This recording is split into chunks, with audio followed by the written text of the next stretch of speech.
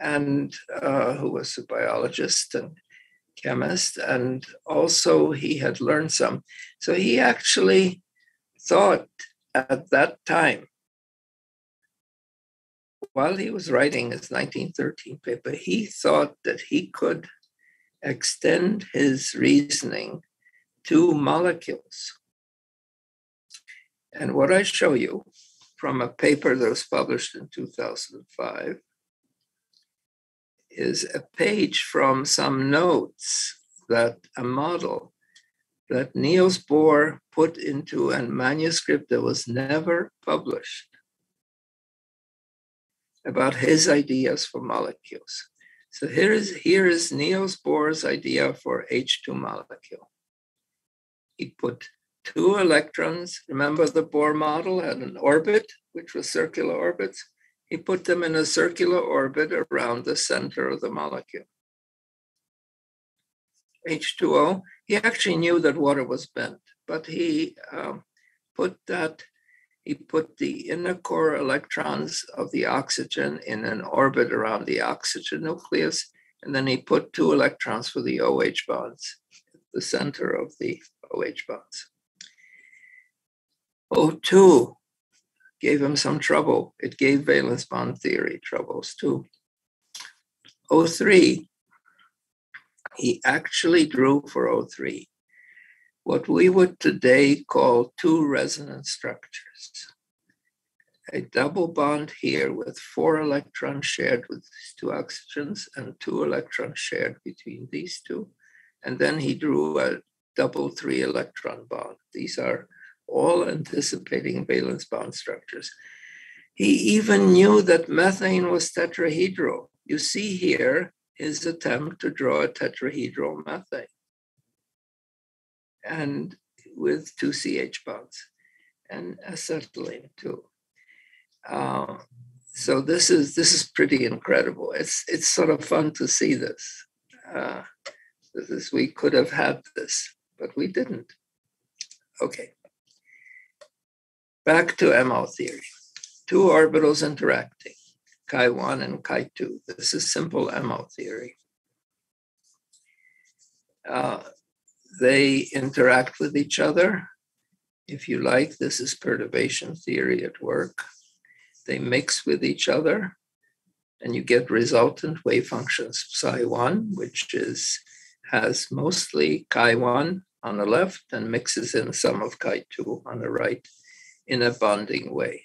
Shading means plus, no shading means minus. Okay, do I have to tell you why I don't use plus and minus? The reason that I wanted to do that, I don't use plus and minus, is that I want you to understand that the absolute phase of the wave function is unimportant. It's the relative phase. So when you see shading, that can mean plus on Mondays, Wednesdays, and Fridays, and on Tuesdays, Thursdays, and Saturdays, it means minus and is an imaginary number on Sunday. So it doesn't matter. A bonding orbital is bonding because plus goes with plus or minus with minus. Doesn't matter. And an anti-bonding orbital, the high one, is plus with minus or minus with plus. Okay.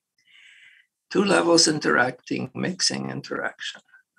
Somehow how to quantify the bonding that comes. And now it matters how many electrons you put in there, because if you put 2 electrons in, that's the lower left here, then you have bonding overall. But if you put 4 electrons in, that's a model for helium-2, for instance.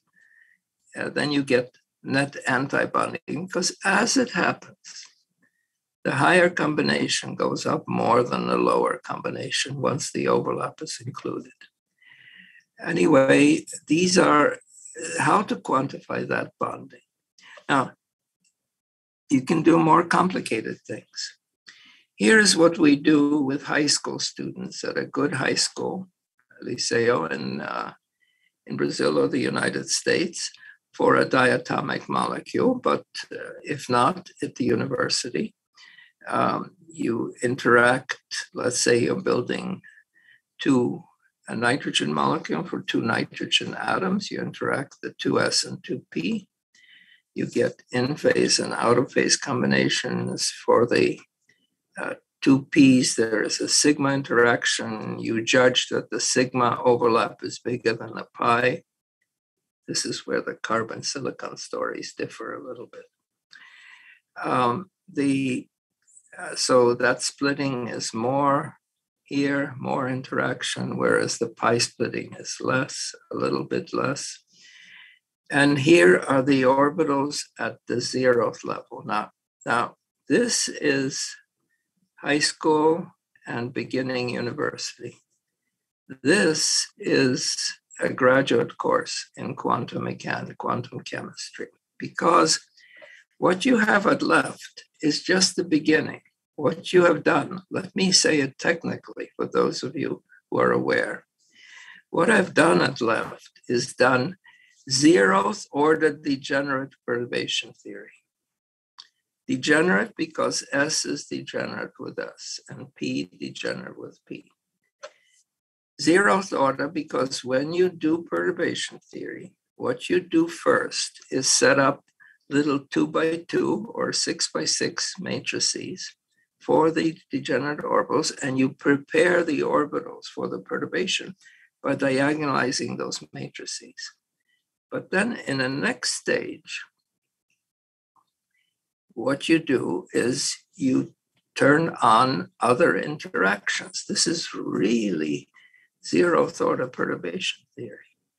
And the next interaction is that this sigma g here, there is another sigma g right above it. Look at that. And this sigma u here has another sigma u up above it. The pi orbitals are just fine like they are. But the sigma orbitals have other orbitals. And one of the rules of perturbation theory is, reduced to simple words, is if anything can mix, it will. It's just a question of how much. How much depends on overlap and inversely by the difference in energy between the interacting orbitals. So two orbitals which are close to each other interact more than two orbitals that are far apart from each other. That's all. And there's over. So this orbital here mixes with the one above it, 2 sigma g. They're of the same symmetry. They can interact. They don't interact with sigma u orbitals. Those are different symmetry. That's where symmetry. Symmetry is usually rationalized to our students as being worth studying because how elegant and simple it is. But really, there is a much more basic human emotion that should be behind learning group theory, and that is laziness. Anything that you can do with group theory, you can do without group theory with more work. So when I tell you that sigma g does not interact with sigma u, supposing you don't believe me, so you calculate the overlap integral and you'd find it's 0. Symmetry tells you it's 0 right away. Okay. Anyway, these two sigma g orbitals interact to give a stronger bond and a lone pair combination, pointing out. You cannot make two strong bonds out of two orbitals interacting. If one goes up, the other one, if one goes down, the other one goes up. Similarly, the sigma u here, sorry, I said this interacts with this one. I said it wrong. Let me start again. The sigma g on the left and the sigma g on the right interact to give the 1 sigma g and 2 sigma g on the right.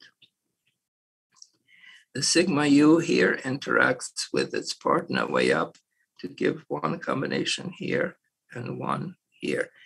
And this is the way that in MO theory, if you go to second order in the interactions, that's what we're doing.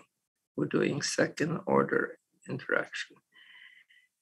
What you get is not the simplistic picture at the left, but you get bonds and lone pairs out. That's very chemical, very chemical. And that's why it's important to do this. Okay, how to analyze the amount of bonding. And I look at these MOs. The next thing I want is some measure of the bonding in these. Okay, this is the ones that left, it's clear. That's bonding, that's anti-bonding, bonding, and so on. That world is too simplistic a world. It's the high school world. We'll talk again about teaching. The real world has, this is a very bonding orbital. This is a slightly anti-bonding orbital. This is a bonding orbital. This is a slightly bonding orbital, and so on. I want to quantify, if I have a method, these things. So Mulliken faced this and devised a bond index. So what we're talking about is strengths of bonds as measured from calculations. And the generic word I will use are bond indices. There are various kinds of bond indices. They just indicate quantitative. So Mulliken did it this way. He said, if you have a bond, if you have two orbitals which mix, the orbital has to be normalized. Any self-respecting MO has to be normalized. So if the orbitals are individually normalized, the integral phi 1 squared is just 1. The integral phi 2 squared by itself is 1. So this comes out to be, if you take 1, the normalization of the MO, it's C1 squared plus C2 squared plus 2, C1, C2, integral of phi 1, phi 2. Integral phi 1, phi 2 means the overlap integral between these two. So obviously, if there is no bonding, obviously this last thing has something to do with the bonding. And these two don't. They're individual to the atoms, at least in a simple picture. So he decided to call an overlap population 2C1C2S12. So what do you want a bond index to be? So here, even without starting out, what you want a bond index to be is positive when there is a bond, negative when there is anti-bonding, and 0 when there isn't much bonding. The demands are not great, but they're at least that, okay? So if you have both of these positive and the overlap is positive and large, then you have bonding. If your electrons were instead in this orbital at the top, that would be a plus times a minus, and the overlap would be positive still. So plus times plus would give a minus. So that would give you a negative index. And so this bond index of Mulliken, called an overlap population, is large if you have large coefficients. That means a lot of mixing. And you must have overlap. Why is that important? Here is something that no chemist would imagine would have a large contribution to a bond strength, even though the coefficients are large. Take the combinations that you are forced to take of the 1s orbitals on carbon in ethane. The 1s orbitals on carbon are 400 eV below ionization. They are very tight around the carbon. They have, but yet when you form MOs of the 1s's, this is not chemistry. This is not valence orbitals. This is inner cores. If you form the plus and the minus of the core, you have equal coefficients. But the overlap between the cores is close to zero because they're so tight. So this is not a bad bond index, but it has some problems. We realized that right away. Mulliken realized it. And people have devised other bond indices. Just the fact that you, in the literature, when you read papers, can see that some people use Weiberg bond indices, Meyer or Levdine ones. What that tells you is that no one can agree on what is the best bond index. That's what it tells you, that they give it different names. Of course, everyone has its advantages and disadvantages. These bond index values are not 1, 2, 3. So go back to this. In the world, which is the high school world, the bond index for this 2 electrons lower MO is 1. For this one is -1. For this one, 1.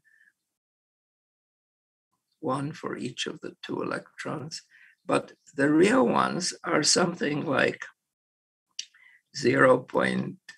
Something like bigger than 1 for this one, less than 1 for this one, and so on. So they're not exactly what the chemists want them to be, but they're there. You can still, I don't have time to tell you about this. It's an interesting story. I'll just show you the structure. The beauty of chemistry is the molecules we make. So I cannot pass up a structure to show you, even though the bonding analysis is tight. So here is a set of compounds, which are 2 golds, a metal, and 2 phosphines, with the metal being lead, thallium, or mercury, made by Eschen and Yaichko. And the structures are with phosphorus with small black circles. The large black circles with the numbers are golds, and the white circles here are lead, thallium, or mercury. So now just look overall at the structure. What you see are approximate cubes of phosphorus and lead, of phosphorus and gold atoms around a line of lead, thallium, or mercury running through it like a needle. I didn't tell you the distances, but remember, I'm a consumer of Cambridge Structural Database. The distances are 320, 319, 316. Those look rather large, but actually a mercury distance in metallic mercury is not much larger than that. So that these are actually, and thallium and lead, those are big atoms, mercury, thallium, and lead. These distances are in a range of weak bonds. So let me now translate this into English, which turns out to be the same as Portuguese here. In these structures, there are quasi-one-dimensional needles of lead, thallium, or mercury. That's pretty interesting. We're always interested in one-dimensional solids, and they are there. They're running through this, and the distances indicate partial bonding. And there's a difference, of course, between lead, thallium, and mercury. There's a difference of these are, I've forgotten what the principal quantum number, but the lead has 4 valence electrons, thallium 3, and mercury 2. So these are not only, they're the same structure by different electron count. When I see that, I sit up. The same structure, but different electron count. That's like nature. That's like PV equals nRT. And here is nature allowing me just to vary V, or just allow it to vary. It's varying one parameter, and I'm interested in it. Okay, I'm going to leave that for now and leave it for you. Let's talk about atoms and molecules. This has been a popular way, popularized by Richard Bader, who started out as an organic chemist, but then turned out to be a superb theoretician, did many important things, and he's written about this widely. And what it has to do with is, by now you've forgotten, but BF3, when you remember the electron density in that, I want to remind you that the electron density was a minimum along the bond line, but a maximum in two directions perpendicular to the bond line. So that's what's called minus 1, 1, 1. It's a critical point of a certain type. And when you plot the electron density, and then you plot the electron density in a certain plane, and then you plot out the gradient of the electron density. I don't have the electron. Here it is. Here. Remember the red lines are the electron density for this molecule? Okay. The blue lines are the gradient. The gradient is the derivative of the electron density. It's nothing fancy. It's just the derivative. It has a direction, but here are contours of the gradient. It turns out that the contours of the gradient terminate at atoms and then go to zero at a unique line, a unique surface, which here appears as a line in this two-dimensional cut, but it's really a surface. And that electron density, the gradient, that means how it changes, is such that this point, that there is a point in between the B and the F, which is a minimum with respect, these are the arrows indicate the direction of the gradient, that it's increasing in that direction, okay? So it's increasing, the thing is a zero here, and then it increases the electron density toward, not the zero, it's a finite value, toward the atoms, and it decreases in a perpendicular direction. Richard Bader called the existence of such points, called this line that comes between atoms. He called this a bond critical point. And these basins, which are defined by the surfaces of zero gradient, he called atomic basins. It divides space into all basins, but I want you to see right away here. So, and now, let me now backtrack a little bit. This was an experimental electron density. You can do this analysis on an experimental one. You can do it on a theoretical one. The world of the is divided into basins, which are defined by these dark lines. What you're seeing is a line because we've taken a two-dimensional cut. That line is actually a surface in 3 dimensions. So the carbon atom here is not a little ball. Yes, the inner core is a little ball around carbon, but not the carbon atom of the quantum theory atoms molecule. Carbon atom quantum theory atom molecules is a piece of space that goes out to infinity. That is there. And that carbon atom here, however, is a piece of which is in some weird area that looks in no way like a sphere. So the basins don't look like the space-filling model building blocks of atoms, but it's okay. So they don't have to look the way your prejudices are. The hydrogens are going out to infinity too. Weird, but okay. But along the line between each of the atoms, there is a line where the density, the gradient goes to zero here.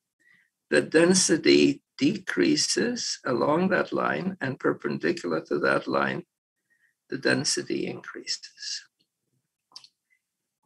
These define the basins, they define charges also, and they define something like which he calls bond critical points. These are the bond critical points. Those are the points which is the minimum of the electron density, but a maximum in two other dimensions. Okay, he says that's what defines a bond. So this looks okay. It's a little, look at this picture again. Now I want you to look at the lines.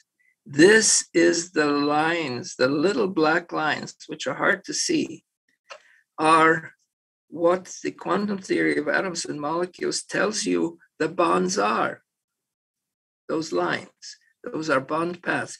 Notice there is no bond line from that oxygen to that carbon. There is no line here. There is a line from that oxygen only to the carbon. It looks at this point like everything's making sense.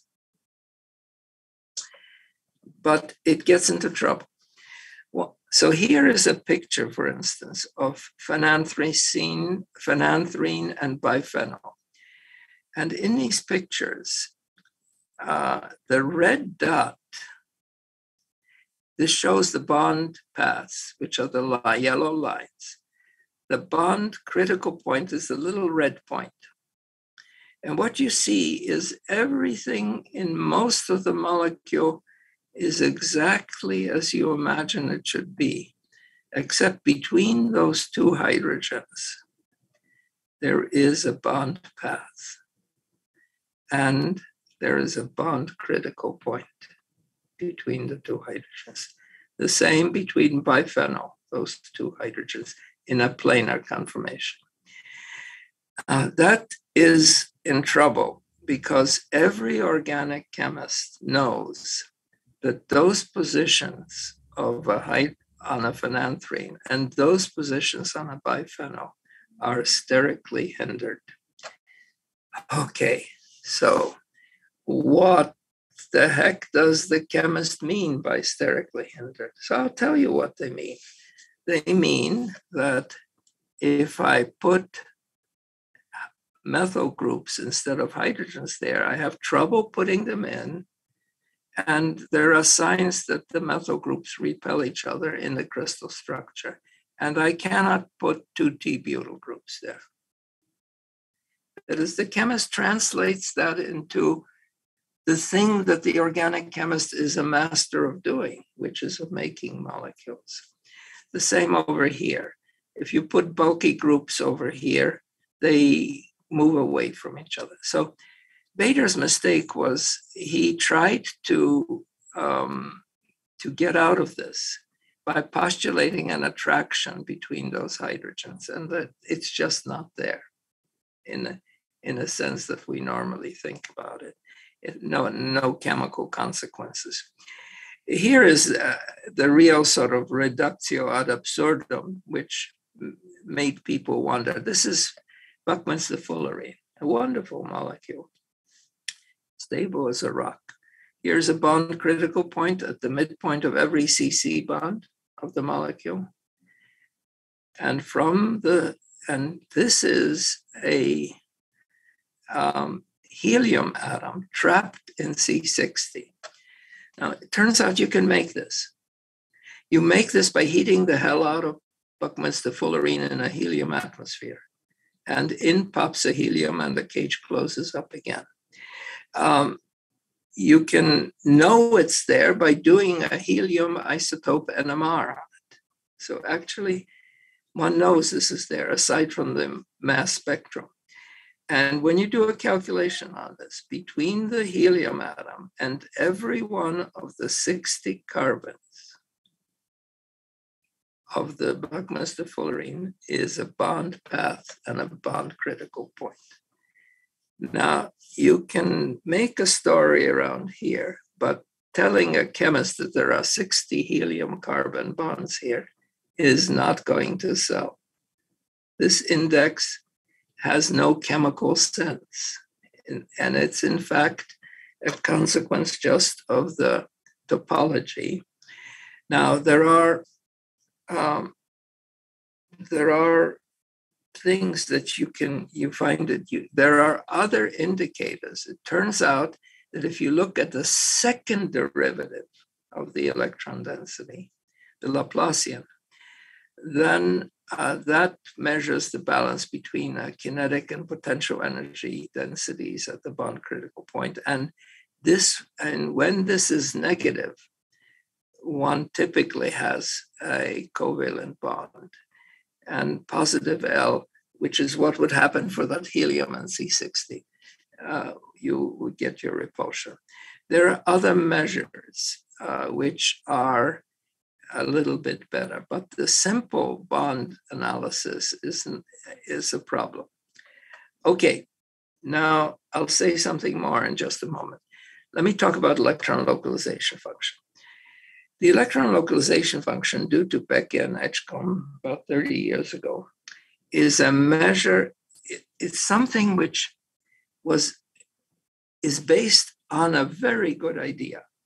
The very good idea is that the basic characteristic of a bond is that there are two electrons in it of opposite spin. So what they wanted was to find a measure of places in the molecule where there are two electrons of opposite spin. Turns out that it's difficult to calculate that. So they instead focused on something different, which is they made the supposition that the place where there's a lot of electrons of opposite spin will be places where there is little electrons of the same spin. And so turns out that's easier to calculate. It's not that easy for some things, but easier. And they then devised a measure which was designed to go between 0 and 1. The 0, this form of this is only to make it come out between 0 and 1. Don't worry about the form. But into it goes an f of r. This f of r is complicated. It's the curvature, which means the second derivative, of the pair probability function of electrons of the same spin. And then it had to be made relative to something. So they made it relative to a very unchemical thing and hoped that chemists wouldn't notice. And that is, they made it a free relative to a free electron gas. This has been modified later. But let me translate this into English. F of R is large where you have a lot of electrons of the same spin. A region of space where you have a lot of electrons of the same. F of R is small when you have a small number of this, therefore a large number of this. That's the reason. Okay. Incidentally, if you get in your hands someone who's willing to answer questions while they show you many elves, just ask them innocently, what does elf mean? And you'll see whether they understand or not this.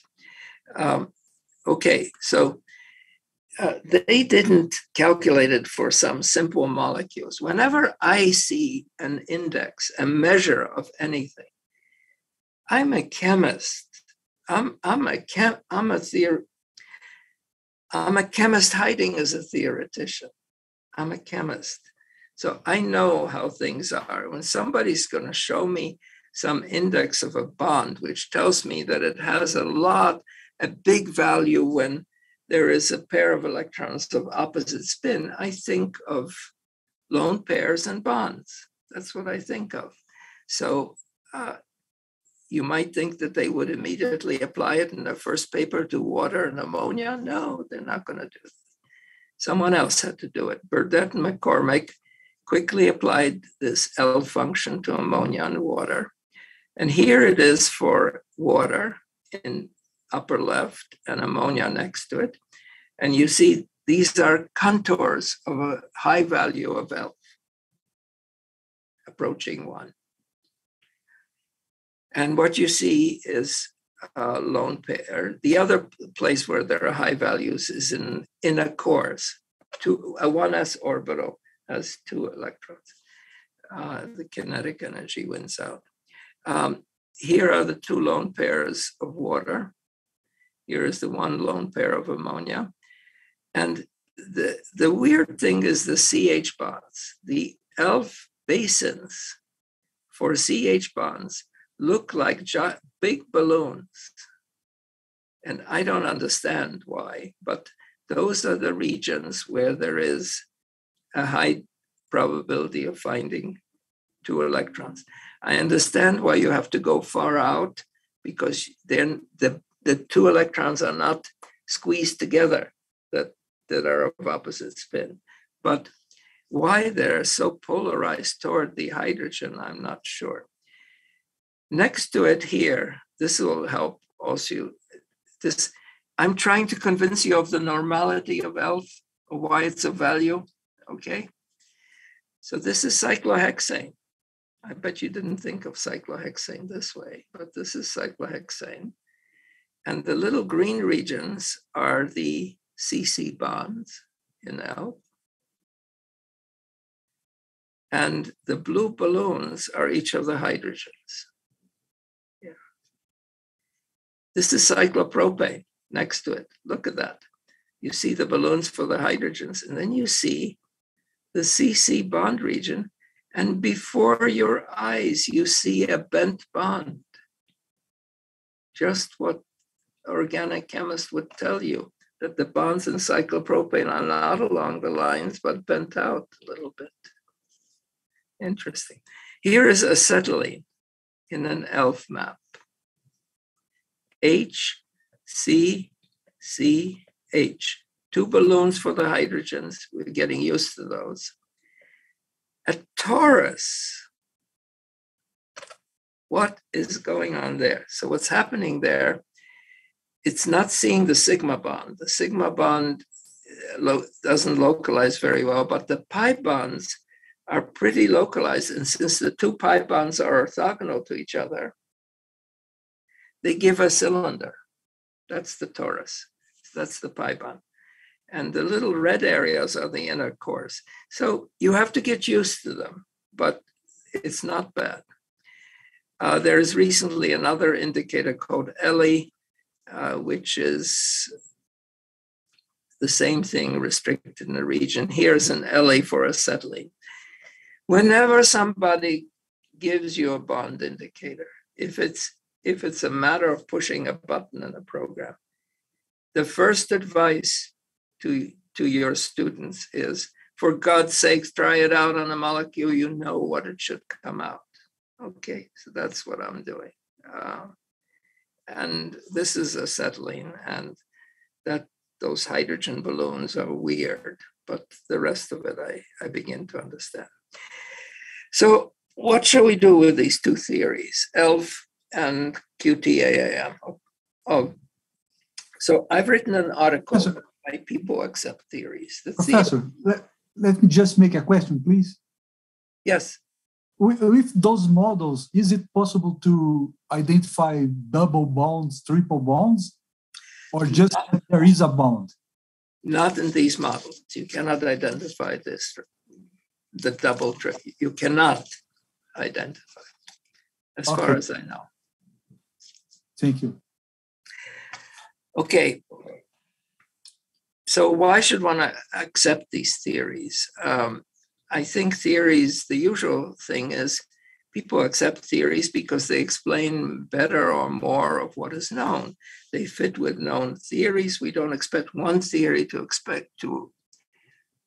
work for everything. And also, what makes people accept theories is that they make verifiable and preferably risky prediction. What's a risky prediction? A risky prediction is if you convene 90% of, if you convene the experts in the field and 90% of the experts vote that a certain predicted outcome is wrong.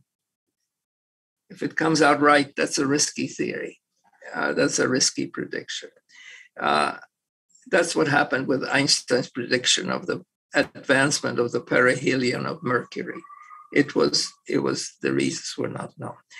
There are other reasons why people accept theories, and they are very important. One is aesthetic reasons, and foremost in them is simplicity. So I can say this in a number of ways, but let me try to say it in we fall for simplicity every time. Or to put it another way, we think the universe is as simple as our minds are. There are many different ways. And Einstein said it right. He said the universe is as complex as it has to be in order to be what it is. And simplicity and the idea, especially of beautiful equations, is a real danger. Symmetry also is a danger. Why is water bent? Why isn't it linear? Wouldn't the world be nicer if water were linear? Well, it isn't, and so on. There are other reasons why people accept theories. One is they tell a good story. And this is sometimes good, sometimes bad. But the narrative structure of theories is very important. That they form frameworks of understanding, that they can encompass a number of things. A very controversial thing is social needs of a community. The theories reflect things which are not just about facts, but which are about what the world wants, and what the world wants at any time is what it gets. Evelyn Fox Keller, in Making Sense of Life, says this in some detail. Let me summarize it in a sentence. The gentlemen of the Royal Society and the French Academy of Sciences, wonderful scientists, all in 1800, would not believe that a woman, an Asian, a Jew, or a Black would be able to do science. What was their reason for their not thinking this? It was the community around them. And how many other things are still buried in our community, even as we think we have come wider? And of course, they were wrong. There are other things about theory, acceptance of theories. I believe the theories that are portable, that you can give to somebody else, are better accepted than theories which are private or which you require a certain person. This is very hard for theoreticians to understand. That if you give away a theory to somebody, that's what makes your theory valuable. That somebody else can use it. That it's teachable. There are any number of ways to say this. Productive means that it suggests experiments. My personal opinion is that quantum theory of atoms and molecules is beautiful, analytical, and descriptive. It is not predictive nor productive. And as such, it is not inherently chemical and of value to chemists. It is a way of analyzing the electron density. ELF, I think, is a little better. It can lead to some productive insights. And I mentioned the solid state work of Uri Green. I think that's a little bit better, but it's still very unchemical at some level and has to be used with caution along with other things. Okay, I've not left myself enough time for natural bond orbitals and other things. Natural bond orbitals is an analysis due to Weinhold. Again, there's a book on it. There is a complex series of transformations of the wave function to form natural orbitals.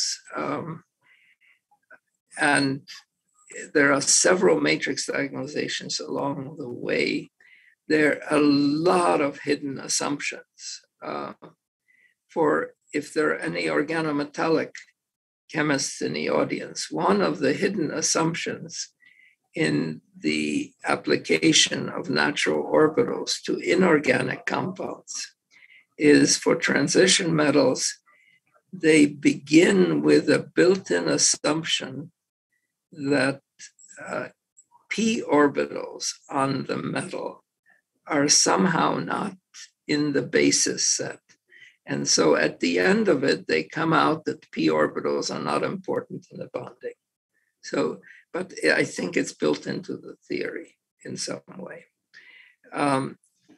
It gives things that are very chemical, and it gives reasonable charges, especially, which is interesting, a little bit exaggerated.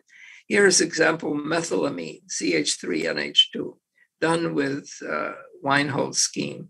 You get a lower left, you get a bond orbital for the CN bond, sigma bond. You get an anti-bonding orbital looking just like what you think. This is a contour of electron density.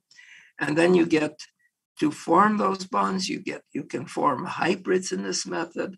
There's a hybrid on the nitrogen, there's a hybrid on the carbon. You form this bond from these. It's a very chemical picture. You get a negative charge on the carbon, a positive charge on hydrogen, negative charge on the carbon here, but less than on the nitrogen because some electron density is stolen. The charges seem reasonable, somewhat exaggerated. You see the hydrogens here, they are too positive, I think. It's a very chemical picture. And one interesting thing about it, it has a perturbation theory attached to it. So you can analyze interactions. I would recommend this method in general, but just applies with some caution. Energy decomposition analysis goes back to Murokuma, and then eventually in the hands of Behrens and Pickelhaupt has become formalized in the ADF, the Amsterdam Density Functional Programs, and has been used in a number of ways. Also, Franking has popularized this a lot. Let me show you a little bit from Franking's work. The general idea is simple, and that is that somehow the total energy of a molecule, don't pay any attention to these, in fact, I'm not going to show it. The general idea is that somehow the total energy of the molecule, with all the terms in the Hamiltonian, the kinetic energy, the potential energy, everything else, can be decomposed into atomic compositions, into atomic contributions, and then their interaction. And that decomposition proceeds in several steps, where there's a first step where the fragments of the molecule are prepared for bonding. So if you are trying to calculate how two methyl groups bond in ethane, you first take a CH3 and you distort it to be pyramidal. Okay, that requires certain energy. Then you are prepared. And once you do this, you calculate first the electrostatic interaction of the pluses and minuses over here with the ones on the other atom, quantum mechanically. You then calculate also the Pauli repulsion of the electron densities here for the next one. This is actually the term that's analogous to the 4 electron repulsions in the simplified MO theory. And then you have finally an orbital interaction where filled orbitals of one fragment interact with unfilled orbitals of the other fragment. That's the interaction. That's the orbital part.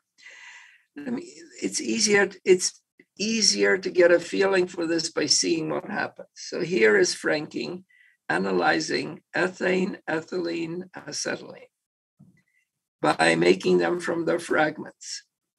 2 CH3s, 2 CH2s, 2 CHs, okay?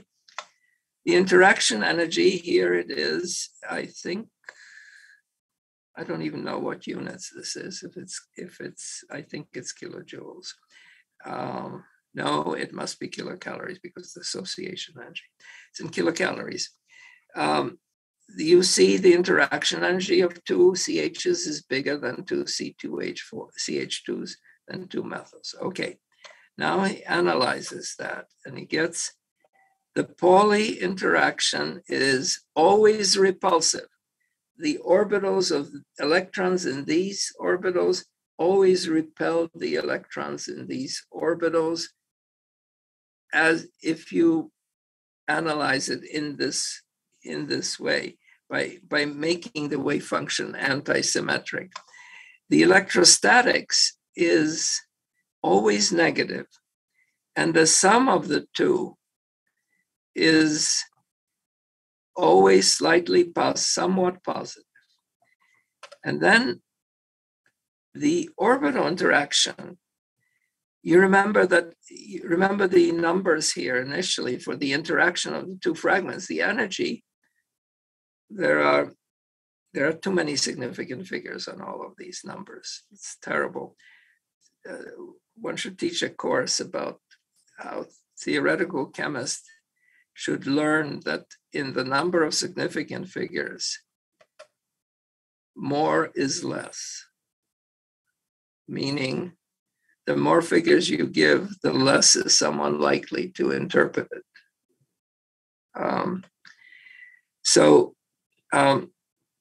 You notice the interaction energies goes minus 100, minus 190, minus 280. They increase in the fragments. The orbital energies are also going like that, increasing by 100 for each, as you see here. And you can partition this into a sigma and pi, and you notice the ethane has no sigma, no pi, but ethylene has 79 kilocalories of a pi, and acetylene has twice as much, not quite, but in that direction. The sigmas, on the other hand, are the same. Let me summarize this for you, and you can check it against your experience.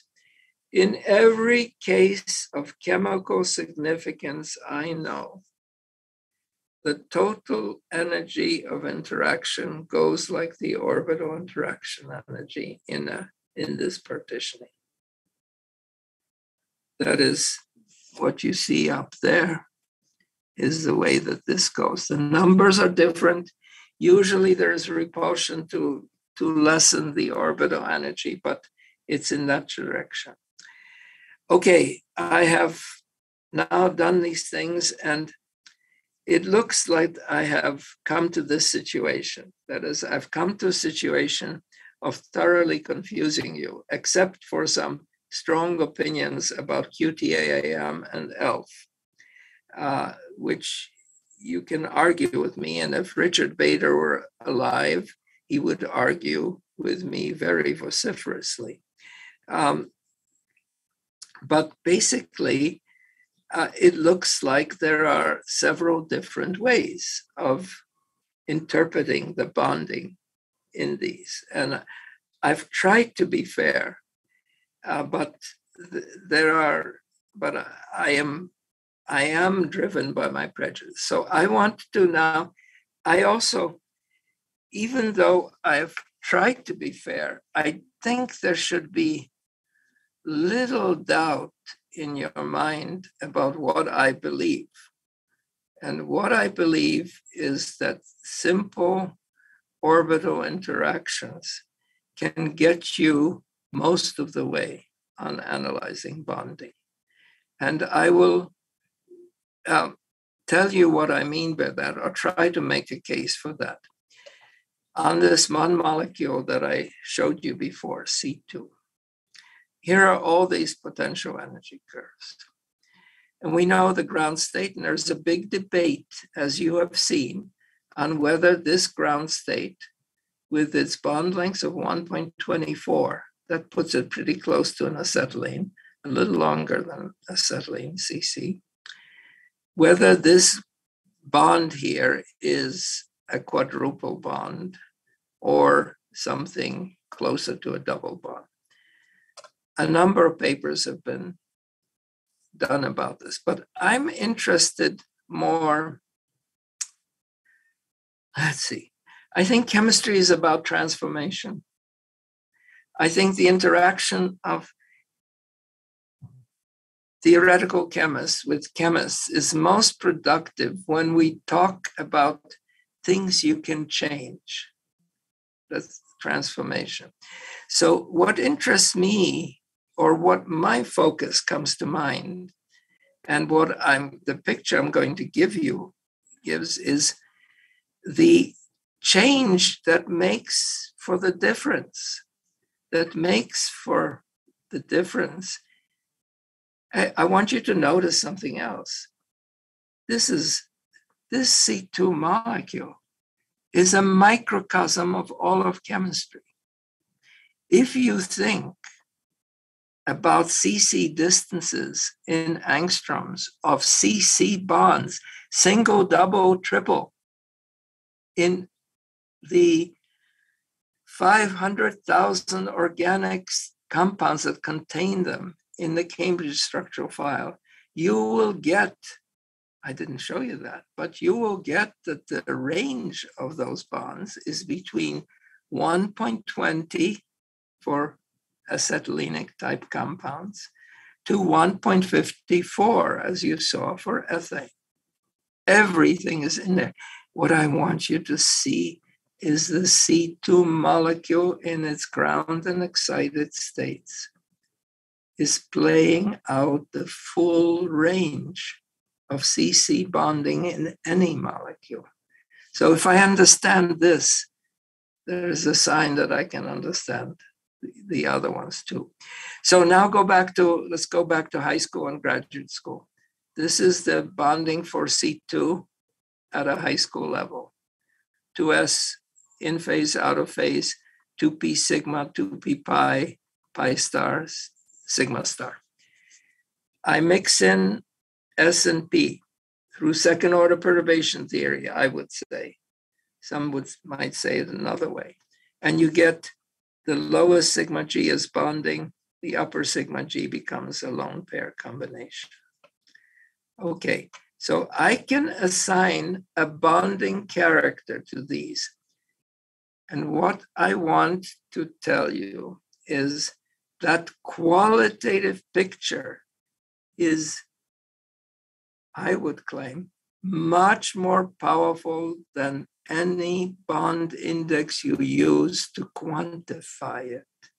Because in that qualitative picture is where understanding resides. The numbers are what the numbers will be according to the various measures. And if you calculate the bond index with Levdine population analysis, you will get a different number from a Mulliken population analysis. But that this will be large and this will be small, that will not differ.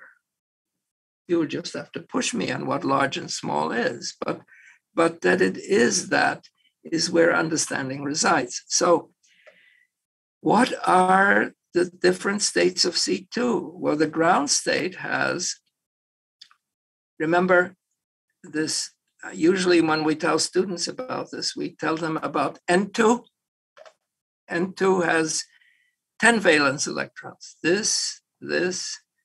These two, and this is filled. So N2 is filled through the 2 sigma G. And N2 has a triple bond Where's the triple bond? Here's the sigma component. Here's the pi component. N2 has two lone pairs. I'm asking you to draw a Lewis structure in your head for N2. Here is one lone pair combination. Here's the other lone pair combination. What is the first orbital that you ionize out of N2? It's the 2 sigma G with the lone pair combination.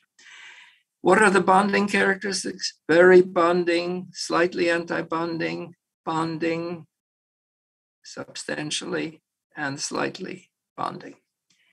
Here's the ground state of C2. Okay, now switch your thinking from N2 to C2. Two less electrons.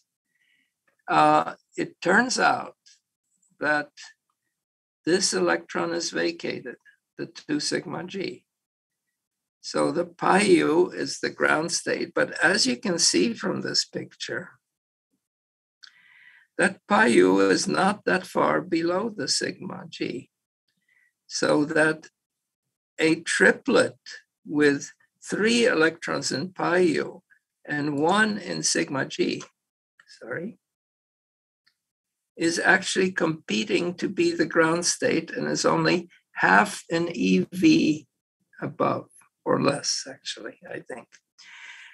But when I promote an electron from a very bonding orbital to a slightly bonding one, okay?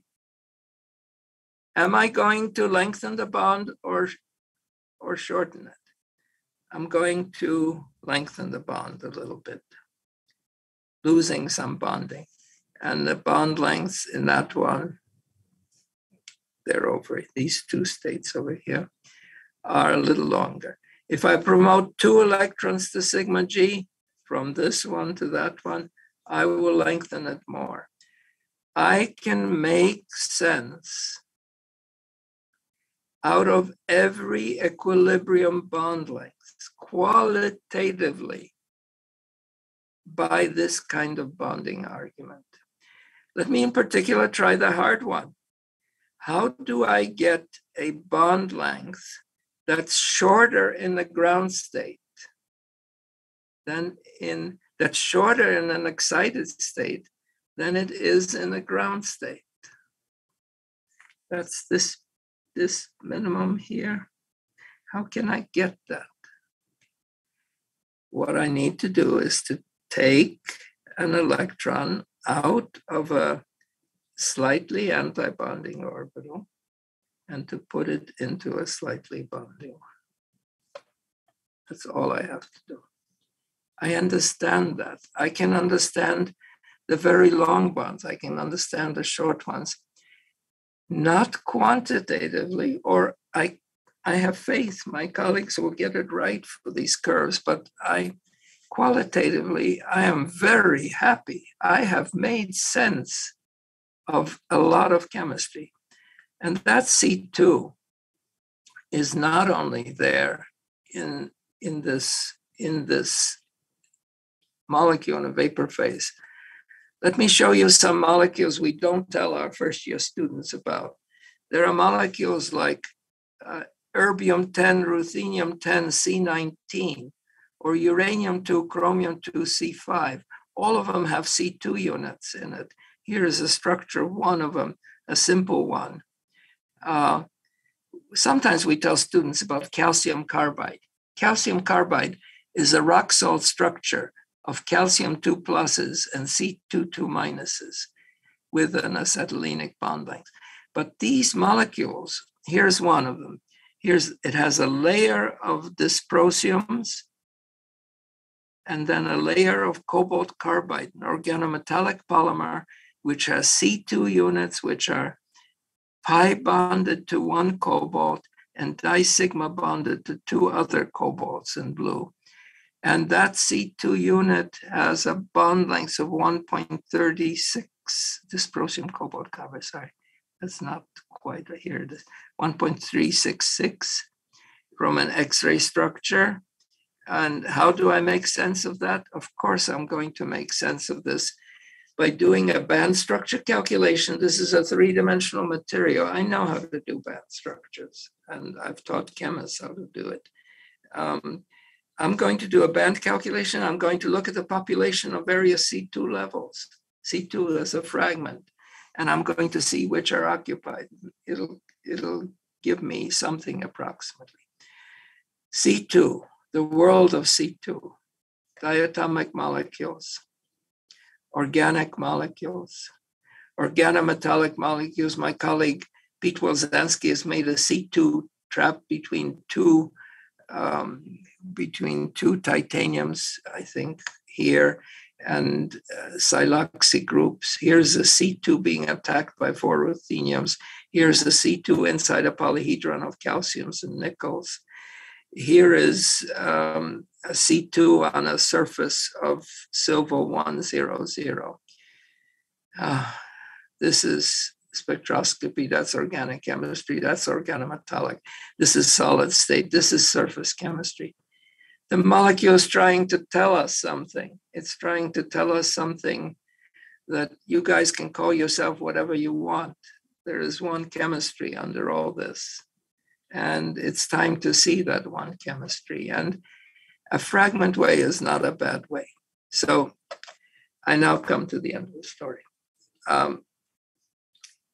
I wanted to get in my way. I think the simple MOA is still a reasonable way to especially look at how the reasonably persistent connection between atoms, that is a bond, measured in a number of theoretical ways, a number of experimental ways, how it can be varied and be of use to chemists. I've shown you, it took me 2.5 hours, but I was able to go through many of the things that chemists use. The discussion continues, and when you distribute the PDF, you can get some of these more recent discussions of covalent bonding by people I respect and admire, in fact. But I want to come with my end view, which is part of a general worldview of chemistry. I think that any rigorous definition of a chemical bond is, if you think about it, that by itself is just as productive as calling one human being white and another human being black, that you have a bond or no bond. It leaves one with the comfortable feeling, yes, I have a bond, I do not have a bond. But what else does it tell you? And yet, this bond is very important. It's important. It has a history, has a life. It generates controversy. Look at discussions to this day about hydrogen bonding, about sigma holes, about other things.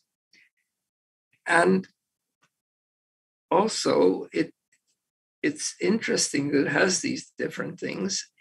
From time to time, there come up people from physics who thinks they can give us the answers, that you stupid chemists just haven't found the right way to define a bond. Well, it's okay. I'm used to that because I move in both worlds, but I can, if they give me the time, I can show them the full beauty and what the problem is in these definitions. My advice is always be aware of the different criteria and accept at the limits that a bond will be a bond by some criteria and maybe not in others. And in fact, I would say, look for those borderlines and especially think about how you can manipulate it. Just respect the idea that this is not that carefully defined and that it has various manifestations.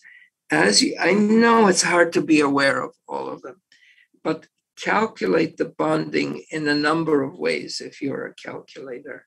If you're an experimentalist, express some due skepticism about some of the theoretical methods, and always ask the question, how can I change it? How can I probe my understanding by changing it? Thank you very much. Thank you, Professor Roald. Thank you very much. It was wonderful. Thank you. Well, I have been waiting for asking you 2 questions from the people in YouTube. Sure. Okay. So the first one is from, let me see, Eduardo. Eduardo says, hello, Professor Hoffman. Do you believe the secret of superconductivity in room temperature could be hiding in some place in chemical bonds? So,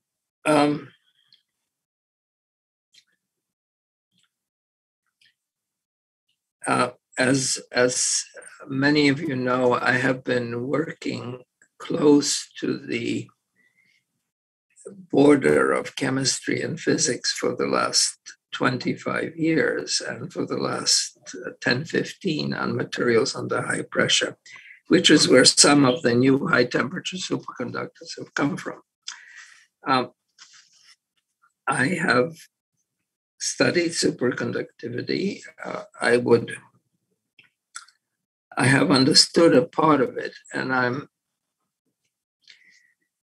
I think that a part of the theory of superconductivity leads one to think, this is from a point of view that the superconducting pairs of a BCS model can be thought of as being correlated over very long distances, nothing like a chemical distance. Part of the theory of superconductivity leads you to think that you will not find a chemical explanation or method. Maybe it's naive, but I believe that you can find one.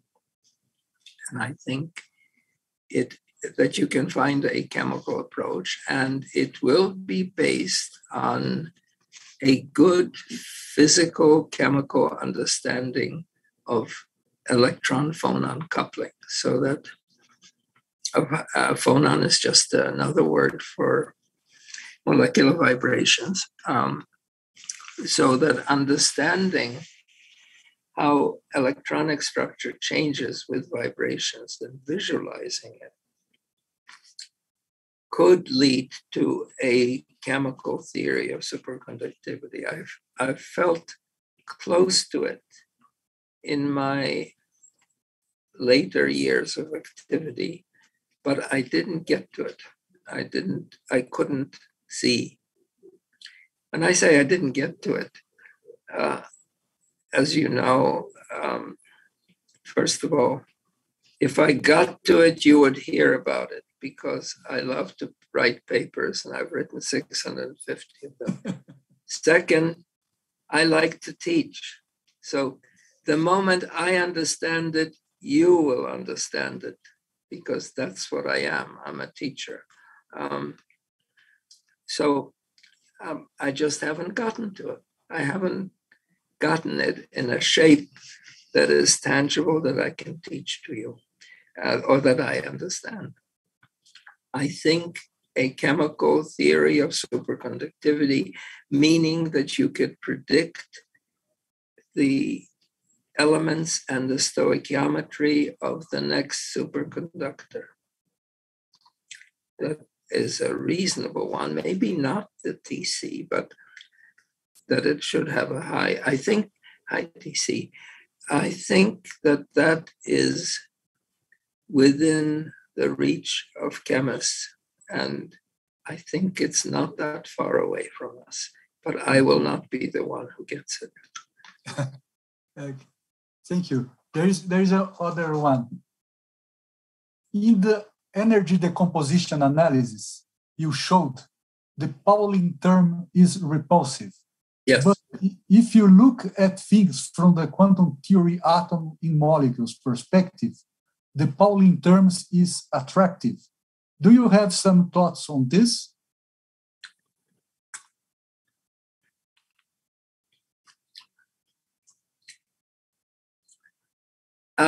I think they just have different ways of defining what is the Pauli term. The Pauli term in the fragment analysis is defined as what you get after anti-symmetrizing the wave function properly for the two fragments. That is, and that I think that there's a different definition of what the Pauli term is in QTAAM and the fragment analysis. I'm just not well enough up on these to be able to explain it. Mm-hmm. Okay. So just now is a personal question. Sometimes I see that the students want to run the most accurate calculations from scratch. The first thing they try to do is to run the highest level calculation. And sometimes I think that it's better to start with a lower level method, try to understand the chemistry, and then, if necessary, goes to a higher level. Do you agree with this strategy? Yes. Oh, sure. And also, model or toy systems are immensely useful. You can see the utility of a harmonic oscillator as a model system for molecular vibrations, and then to introduce anharmonicity. But the most fundamental and basic model system for underlying chemistry is the particle in a box. And that toy system, elementary system of quantum mechanics,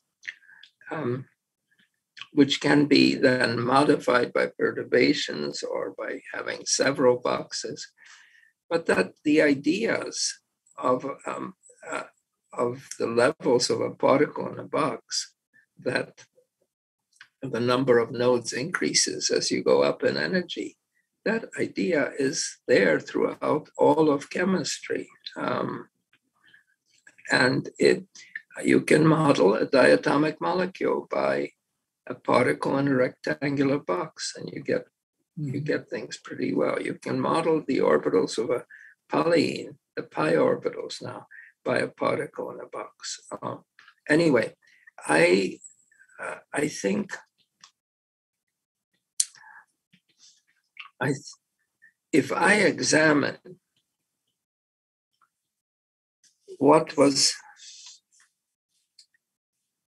why did I get so much chemistry out of a bad theory in the first 15 years of my life, before I started doing all electron calculations, or 20, 25 years, I did extended Hückel calculations, which are just molecular orbital calculations with an extended basis set. And I had the base, but what I had was a simple model whose conclusions were sometimes right, sometimes not. But I had the explanations for what levels did in terms of which levels interacted and how they interacted were amenable to a simple perturbation theory analysis, which could be formalized. And I immediately translated it from equations to words. And that's what made it teachable to other organic chemists. Whereas the people who stuck with the equations had more trouble teaching the things. They had the same things, but the two levels mix, that the lower one has no nodes and the upper one takes the node. that the lower one mixes in the upper one in a bonding way, whereas the upper one mixes the lower one in an anti-bonding way. These were such, there's a perturbation theory basis, but somehow I could play with it. So the other thing that I would advise students, I've already said it in some way, when they are given a simple model, which may mean for organic chemists some software like Spartan or some minimal basis set ab initio calculation or DFT. The first thing you should do is get yourself in a frame of mind where A, you do things that you know. I've already said that a few times. Mm-hmm. And second, play with it. Play. You've been given a toy. It doesn't cost much to do another calculation. So use the playing, meaning do another system. If you've done H3, do H4. If you've done a ring, distort the ring. The playing is for a purpose. The purpose is to sharpen your skills for understanding why the calculations as perturbed by you as a result of the game are coming out the way that they are. That playing the game builds it gets you no science necessarily, but it builds your confidence in your ability to understand the calculation, so that the calculation is not a deus ex machina that gives you a number, but is something which reflects what you do to nature in the perturbation. Okay. There is another question here. Let me see. Oh, it's from my friend Antonio Carlos Pavão. Hello, Antonio. Hello. Pavão said, "Dear Roald, great to see you. I heard you said, if you want certainty in your life, go to math. Does it mean abandoning the desire or illusion of finding the theorems of chemistry?" Yes. Yes. So where that phrase, the theorems of chemistry, comes is in part from that wonderful book by Primo Levi, The Periodic Table. And in one chapter at the end of his education, he's disillusioned with the analytical chemistry he has learned. And he asks, where are the theorems of chemistry? And it's a question that young people who are mathematically minded often ask. Also, the ability for science at the initial levels is often revealed by the ability to do mathematics. I'm thinking now of elementary school levels. And so there comes a what I would claim not a false alley, but a little bit something that misguides you, that the numeric is the absolute and the algebraic and geometrical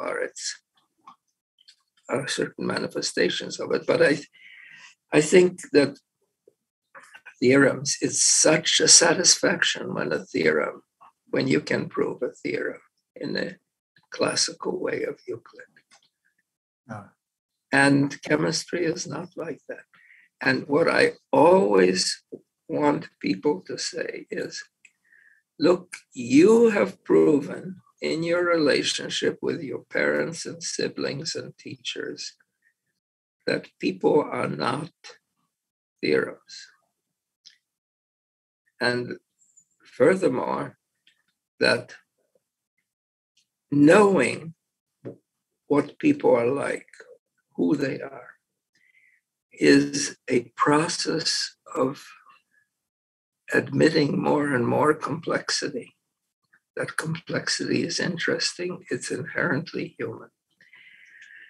It's not reductionist. So I would say really that molecules are like human beings, or I would like to move in that direction rather than the direction of theorems. And yet we have these ways of understanding this world. It's natural we try to understand it. But yes, I've given up on complete understanding. Okay. So I would like to be with you for the rest of the day, but I think it's time for the last. It's time. It's time. Thank you for giving me this opportunity. Just one, the last question. This is just a curiosity. Is Michael who is asking, what has inspired you to become a poet? And how hard or easy was it compared to chemistry? So what inspired me was a course at the university in poetry. And a teacher, Mark Van Doren, a poet himself, who taught me how to read a poem and taught me the power of words and resonances and alternative meanings.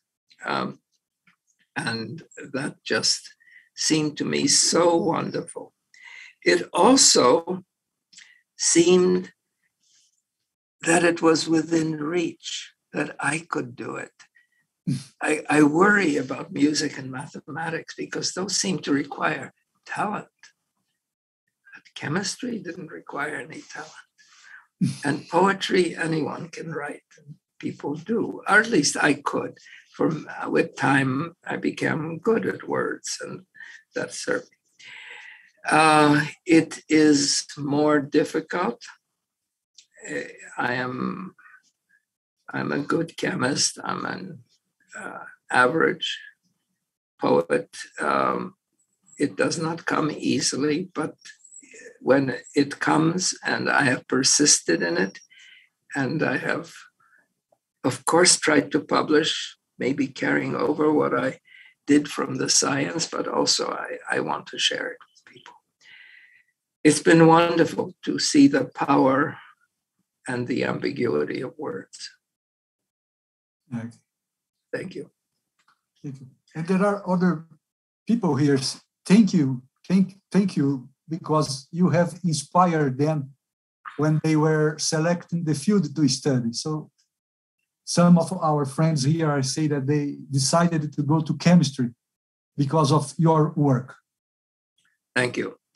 Thank you you very all. much. You will distribute the PDF if anybody wants it. Okay, I will do that. Thank you very much. Thank you. Bye-bye. It was a honor. Thank you.